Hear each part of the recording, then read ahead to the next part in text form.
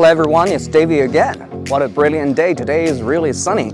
Look, I have already put my sun lotion here. Today we are going to visit this beautiful place, which is about like 6 kilometers to the northwestern part of Beijing. A very well-known place. You can see this diamond throne pagoda. And this is also nicknamed as a Beijing Stone Carving Museum. That includes the steles, tablets, Buddha statues, and a lot of very interesting statues related to different time period in China's Yuan and Ming and Qing dynasty. Cannot wait, right? Let's go and take a look. While walking around the whole area here, I'm so much impressed by all these Buddha statues. As a matter of fact, there are more than 1,000 Buddha statues. Look at how great and peaceful their looks are. And the whole area is made of bricks and stones without even a piece of wooden nuts. You must have the question, well, the Chinese are very good at making the wooden structures, but how come this area has no wooden sectors? As a matter of fact, this concept of diamond throne pagoda is introduced from India. And 550 years ago, when the Chinese emperor built the whole place, we just try to introduce every single thing from India.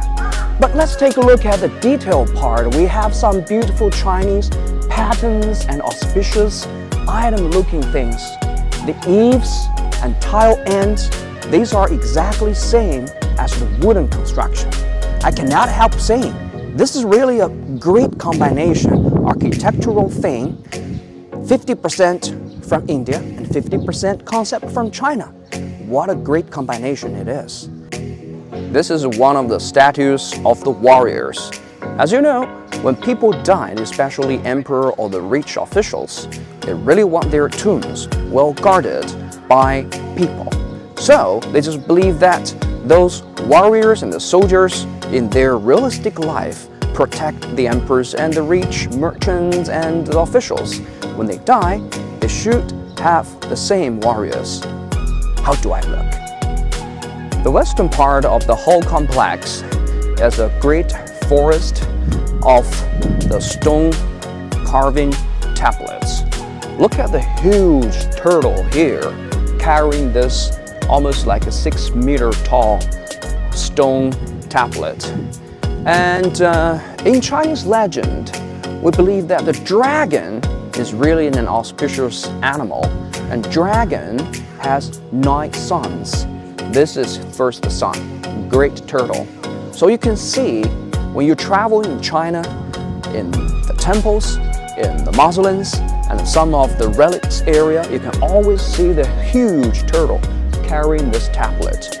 In the other area of this stone tablets, I just discovered something a little bit different. Look at this. Then I just found that this is a special collection of the stone tablets, cemetery tablet of the missionaries in Ming and Qing dynasties.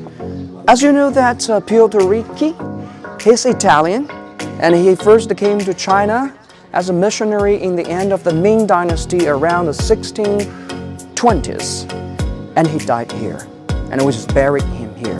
And he was considered as one of the first groups of the missionaries who came to China just to have this great religion well spread in this beautiful country in the East. And after him, hundreds of thousands of the missionaries from Europe just came to Beijing. They probably did not really expect they would be buried here in China.